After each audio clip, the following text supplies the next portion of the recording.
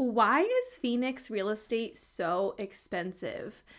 I still talk and work with clients who are moving here from out of state, and when they come to tour homes, they are shocked at how expensive homes have gotten here in the Phoenix area when they were planning on moving here to hopefully save some money.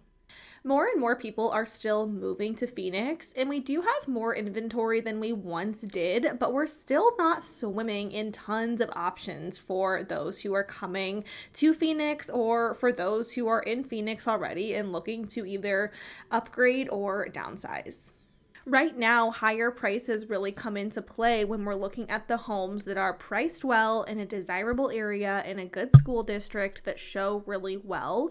Those are the houses that are getting multiple offers. Those are the houses that are seeing high demand, and that demand is pushing prices up more naturally.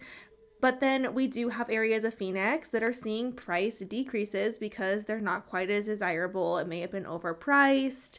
And that's where we're seeing the lower prices, at least right now in the Phoenix area.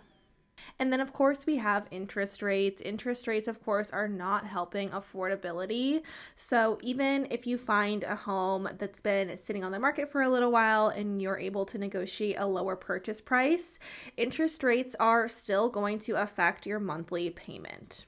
Phoenix is not done growing, so I do think that people will continue to be surprised by the higher prices that they see here in the area.